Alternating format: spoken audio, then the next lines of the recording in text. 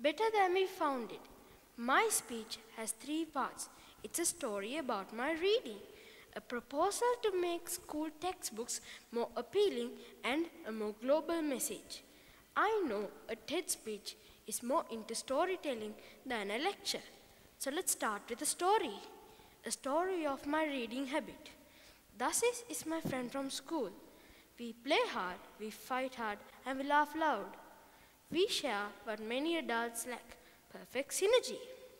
Dasis is into reading, but I am not. I never like to sit in one place and spend time reading. I love to listen to stories, but never to read. My parents tried their best to get me into reading, but it all ended infertile. But my friend Dasis's grit was bigger than my parents.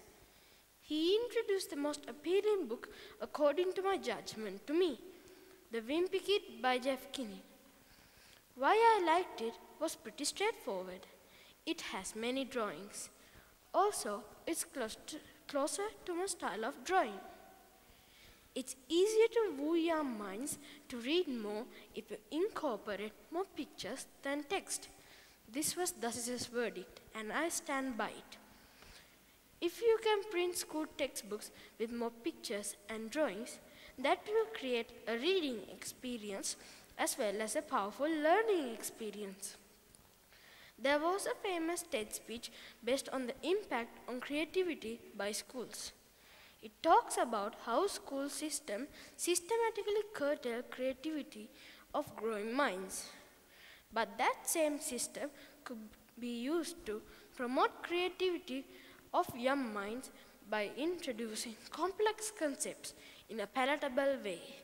I believe introducing comics to school curriculum is more productive. These days, kids would slip comics inside their textbooks to read on the slide.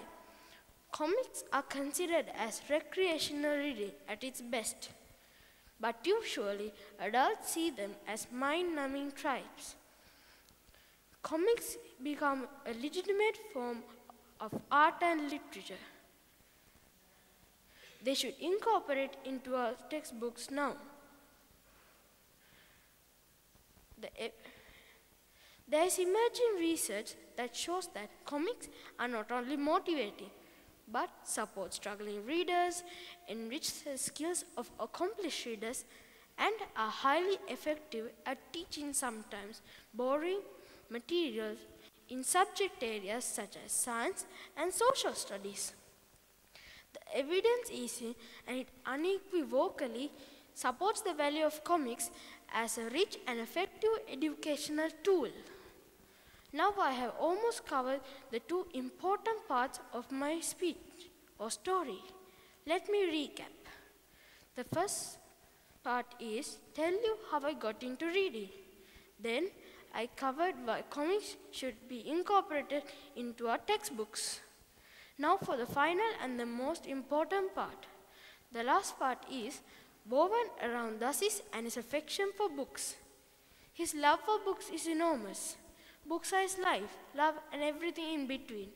He even goes to the extent of fixing turnout textbooks, restoring the cover pages, and erasing the graphics drawn on it. Many of our textbooks are used textbooks by previous students and teachers. Normally, we are instructed to return them as it is, so that the next batch of students can use it as well. We always follow the instructions and return them as it was. But Dasis never does that. He fixes the broken pages and covers and erases the drawings on the pages. He returns the restored book to the next batch. Imagine Dasis's philosophy practiced by many adults 30 years ago. The world would have been a much better place than this. If they took the chance to preserve the world for us, we would have half of the issues we go through now.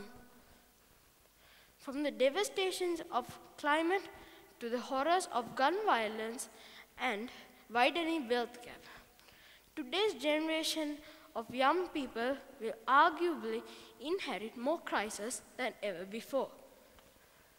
It may seem insurmountable, but you can change even revolution. You just need to know where to start. Thank you.